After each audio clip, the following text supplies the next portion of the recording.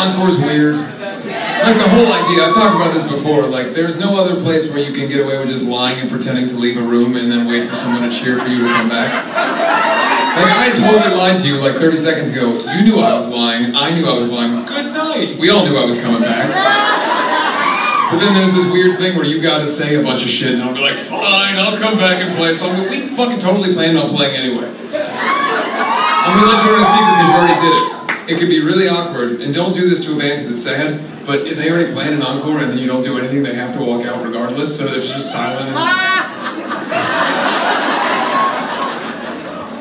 Don't do that to people. But thank you very much for cheering. I want to let you guys know that I found out that the young lady who was made to leave or exited because she wasn't feeling well is doing okay. She got fluids and everything. So this isn't a lie. This is our last song. It's called We Don't Have to Dance.